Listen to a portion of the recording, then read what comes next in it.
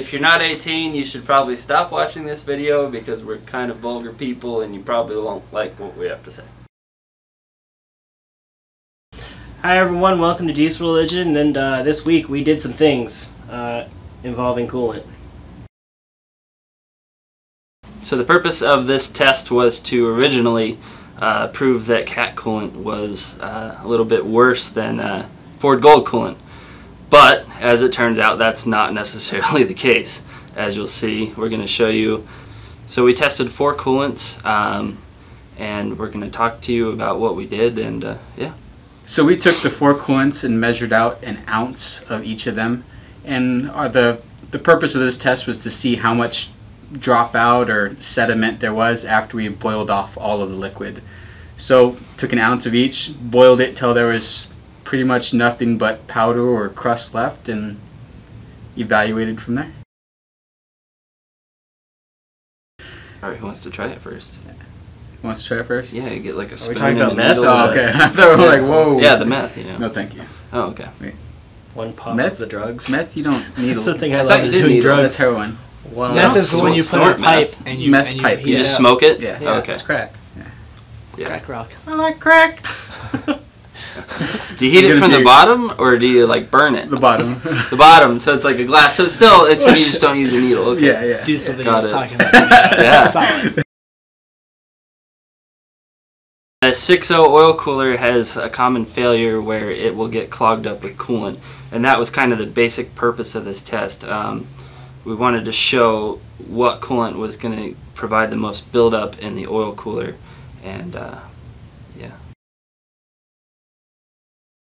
So we tested 4 different coolants. We have heavy-duty Napa coolant, extended life conventional AutoZone coolant, CAT ELC coolant, and the Motorcraft Gold coolant. Based off of this test, the Ford coolant actually did the worst.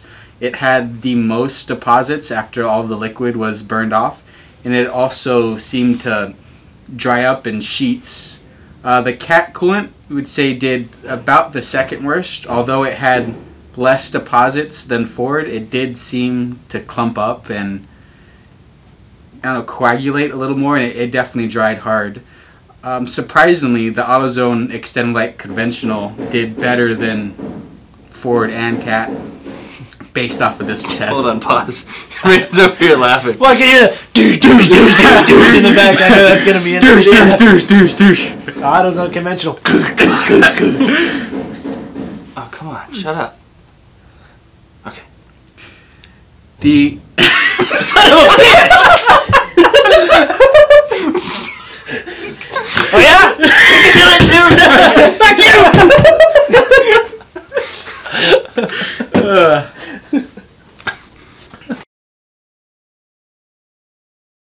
Surprisingly, the AutoZone Conventional Extended Life Coolant did better than the CAT and the AutoZone based off of our opinion. Although it is only slightly less than CAT, it didn't harden completely, and it kind of formed a paste. No matter what, it wouldn't evaporate all the way. The best one, in our opinion, was the Napa Heavy Duty Coolant. It had the least amount of residue left over, and it was the finest powder out of all of them. So based off of that, we would assume that the Napa Heavy Duty Coolant would not plug up as much as the other ones would.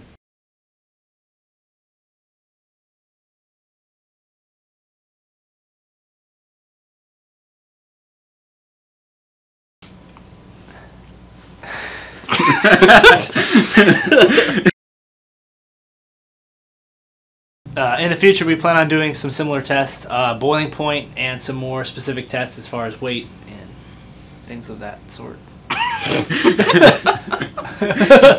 Nobody knows what it means, but it's provocative. It gets the people going. We'll see you next week. Goodbye. Goodbye.